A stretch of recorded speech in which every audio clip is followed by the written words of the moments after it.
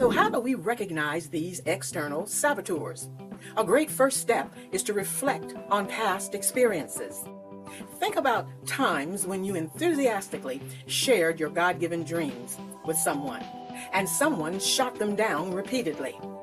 That, my sister, is a red flag. Also, take a look at your relationships. Are there people who consistently drain your motivation to make you feel less than? And after those encounters, you find yourself depending upon their opinions and depending upon their approval before you feel comfortable moving on with your dreams. Well, it's time to identify those toxic influences in your life.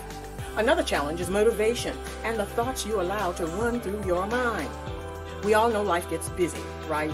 Between work, family, and everything else, it's easy to let our goals slide down the priority list.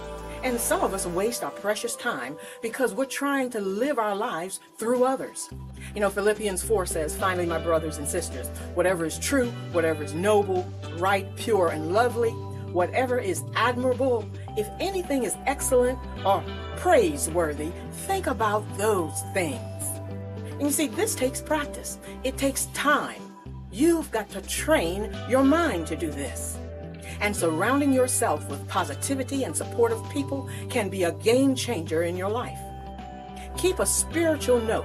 Notice I didn't say mental note, but keep a spiritual note of those who lift you up and those who pull you down. This could be the difference between pursuing your dreams and letting them fade away.